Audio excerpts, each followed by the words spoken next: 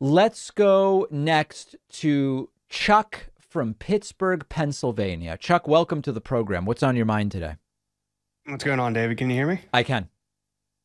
Not really a question, just kind of giving you guys an update from PA here since we got this important Senate race coming up here and just the gubernatorial. In general. Yeah. Well, so yeah, I live. I don't actually live in Pittsburgh. I live south of Pittsburgh, about an hour, but it's like really the only notable thing. So that's why I put that. But I live in Fayette County, and it's pretty red here. But I mean, it's pretty disgusting when I drive around. Like, everybody's got all of these Mastriano signs in there, so it's got me a little worried. The only thing you cover like the polling. Yeah, it's looking pretty good right now for Shapiro. Yeah, it's looking good. So that's got my hopes up. I know that, like, when I drive around, like I said, it gets me a little worried just because I live in like a red area, so that's all I see. Yeah. But another thing, I was at the Washington County Fair, which is actually the county to the left of me. And do we say to the west? Is that what you mean? Yeah, to the west or left if you were like looking on a map. Okay, I didn't know if you meant like left the way you're sitting right now or something like that. No. Okay. But as we were leaving the fair, and again, I'm not a big fair person. I just kind of went because I don't know, I haven't been in a while. Okay. And we were leaving, and we're walking back through this like field to our car, and like this family is walking out, and they got like 3 kids, and they're all, I can't remember if they were, I think they were just waving either American flags or like Doug Mastriano flags or something, but their kids were chanting FJB, and it was just like a very, very disturbing sight to see. Like, how old were the kids? Oh, probably like 9, 8. Oh my goodness. Yeah, it was like very cultish.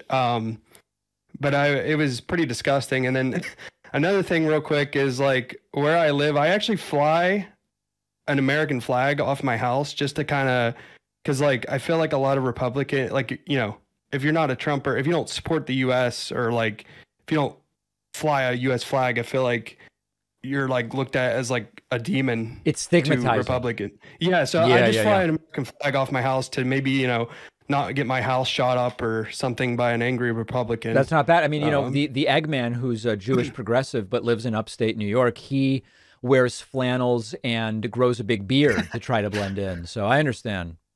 Yeah, I grow a beard. I don't grow a beard for that reason. Yeah. I actually just enjoy a beard, but fair. It actually does help fit in, I guess, a little bit. It certainly does. All right, my friend, thank you so much for the call. I appreciate it. Yep, no worries. All right, interesting calls today from all over the place. I'm liking it.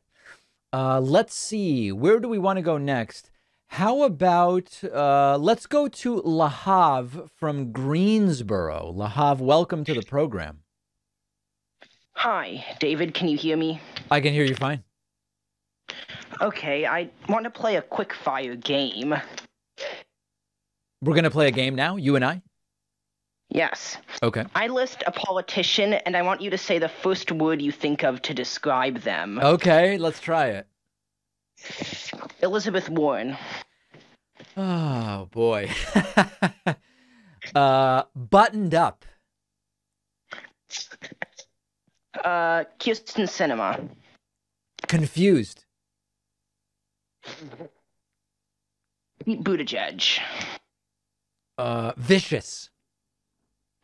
Jamal Bowman. Don't know enough about him to really comment with one word.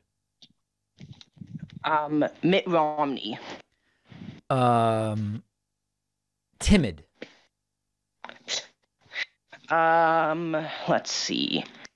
Steve Scalise. Pathetic. Gretchen Whitmer.